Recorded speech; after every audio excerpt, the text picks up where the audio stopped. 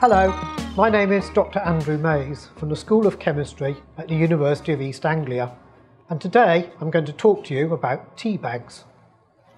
Tea bags are papery bags full of tea, and sometimes they take the form of these folded and stitched or stapled bags. But the vast majority of the tea bags we use every day are these so-called pillow bags. They're papery bags filled with tea, and they're sealed around the edges to hold the tea in place. Although these pillow-type tea bags look like they're just made out of paper, they actually contain a hidden secret, and that's what I'm going to try and show you in the following experiment. We're going to use samples from Dorset Teas for this, because they kindly sent me samples from their old-style bags and their new biodegradable bags, so we can directly compare how they behave. Now, let's do the experiment. The first thing we need to do is to take the tea out of the tea bag so it doesn't get in the way. So I'm just going to make a little slit in the tea bag to open it up, and then we can empty out all the tea. There we go, and we're left with an empty tea bag. And this we now need to place into a beaker of a special copper ammonia solution. So I'm just going to push this in, immerse it in the solution, and then cover it up again because it's a bit smelly.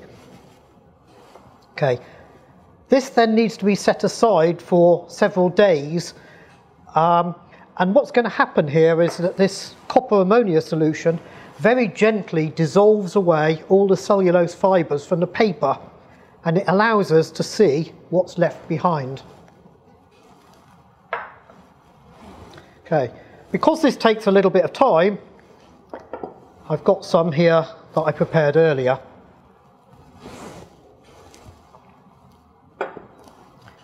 And if I look first at the sample of the old Dorset Teas tea bag, if I fish around in here, I can pull out a skeleton, and I'll rinse this off in some acid solution to get rid of all that copper ammonia solution.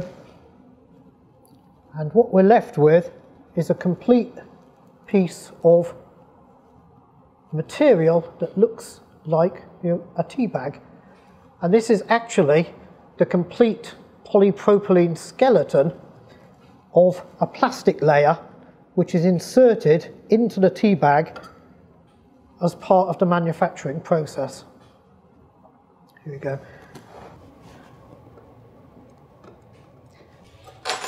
And if I hold up one here that I made earlier and have dried out, you can see it's like a piece of tissue. It's a complete polypropylene section, just like the original tea bag. If we now look at the new Dorset Teas tea bag, I can fish around in here, but actually there doesn't appear to be anything. And if I take a sieve, I can pour this liquid out through the sieve, and actually we're left with almost nothing at all from the original tea bag.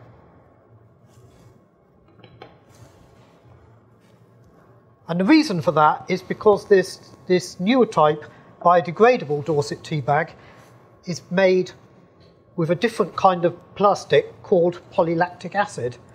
And polylactic acid is a much more easily degraded plastic, and it can actually be broken down in the environment by the microorganisms in the soil, so that it only lasts for a few weeks or possibly at most a few years in the environment. By contrast, this polypropylene skeleton from the old style tea bags, this is an oil-based plastic, and this is not biodegradable at all, so it can survive in the environment for hundreds, maybe even thousands of years. We really don't know.